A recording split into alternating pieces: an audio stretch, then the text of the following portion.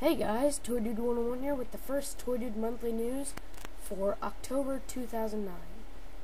This month's news will be all about the brand new G.I. Joe The Rise of Cobra figures.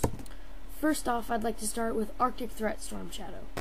Seems to be a repaint of Paris Pursuit Snake Eyes and looks to be really cool.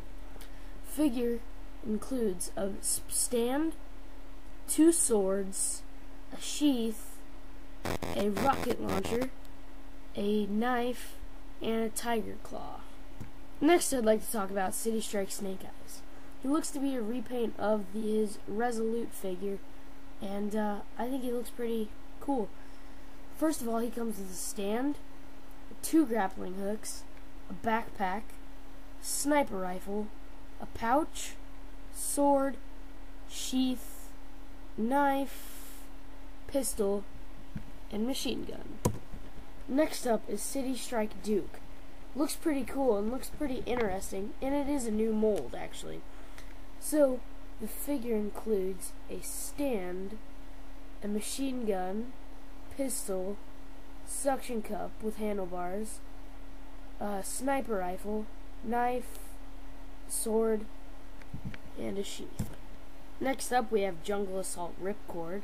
It looks to be really interesting and brand new mold. Figure includes a stand, 3 machine guns, a knife, vest, top hat, and a rocket launcher.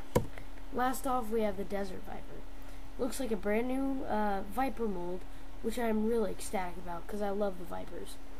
Figure includes a knife, sword, 2 hatchets, pistol, staff, and the long rifle with knife.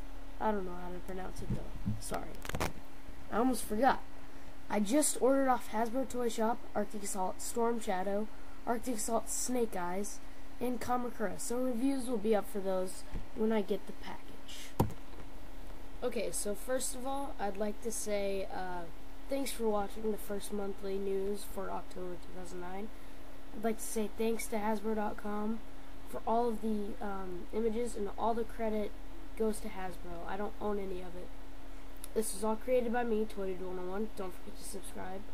It was made using Windows Movie Maker. My shout out is to Navalis X7. He's awesome. Go check him out. And last of all, I'd like to say thank you. Don't forget to check out the Toy Dude website for polls, exclusives, and such. Link is in the sidebar.